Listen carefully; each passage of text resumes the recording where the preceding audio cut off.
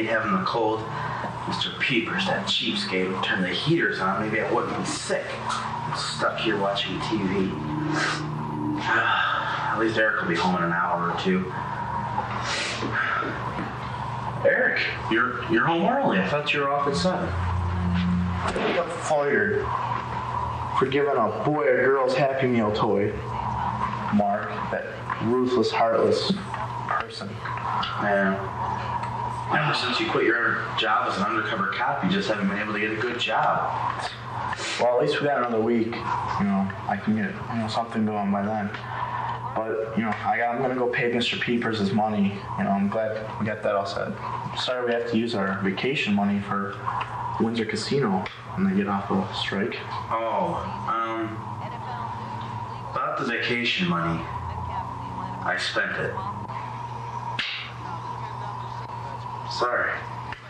You don't know what to say. Can't pay the rent now. He's gonna kick us out. Are you sure I spent it all? Let me check.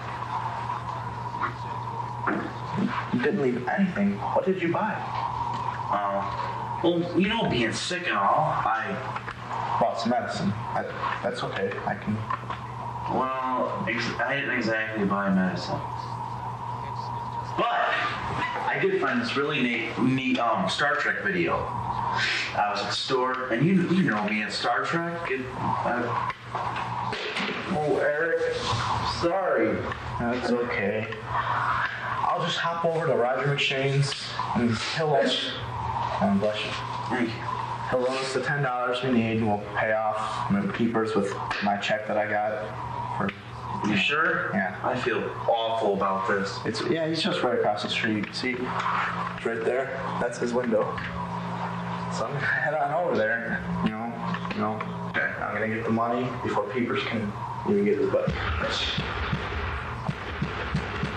You boys let me in there. I know you're in there, and I've come for my rent. You gonna make me go get my pass key? I got one, somewhere. Hush! Oh, I knew it. I played your bluff, and I know you're in there. I better get him. I heard somebody fart or sneeze or something. We're gonna have to let him in. We'll play on sympathies. How about that? That feels. My name is Mr. Peepers. Well, it's about time you let me in here. I've come for my rent. I don't see it sitting out. Where is it? We're a couple dollars short, Mr. Peepers. A couple dollars short? Yeah, just let me run across the street to my friend Rogers and get your money right now. No, I'm not waiting. I want the rent right now. No friends, none of this double talk baloney. I want my rent. If you don't give me my rent, you guys are getting thrown out of this nice apartment on your butts. This nice apartment? Nice apartment? Where did you get off saying that? The roof leaks. There's no heater. And the cockroaches are so big they ran around with their generic cornflakes. Cockroaches? Well, if you got cockroaches, you should train them to clean this place up. If you got cold water, you put some water on the stove and boil it, and then we'll give you hot water and heat to boot. Get your acts together. You didn't give us a stove. Stove? Peepers, you cheapskate. Let me go over there. Forget it. I ain't cutting you guys no breaks. Why not? Because I'm not cutting you no breaks. I'll tell you what I'll cut you. I'll tell you what I'll give you. I'll give you a break. You put your aprons on. You make me laugh, Mr. Peepers. I'll get you a bucket and a mop. Put you to work. You're my new maintenance boys, you Bachelor boys.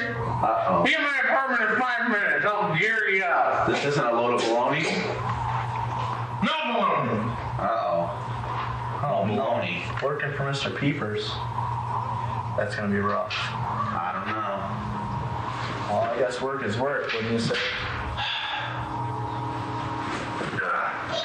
If it wasn't for our wives taking everything, we'd be set. Why did they have to divorce us? We never did anything. Oh, sure, we stayed out late on Friday nights and maybe came home drunk one too many times. Look at Christine. Divorced me. Man, this cold. It'll get better, I swear. It'll get better. But when you have no money and you got a bad apartment, you know what they say, when you have no job and you have no alimony, that's the breaks. You know it.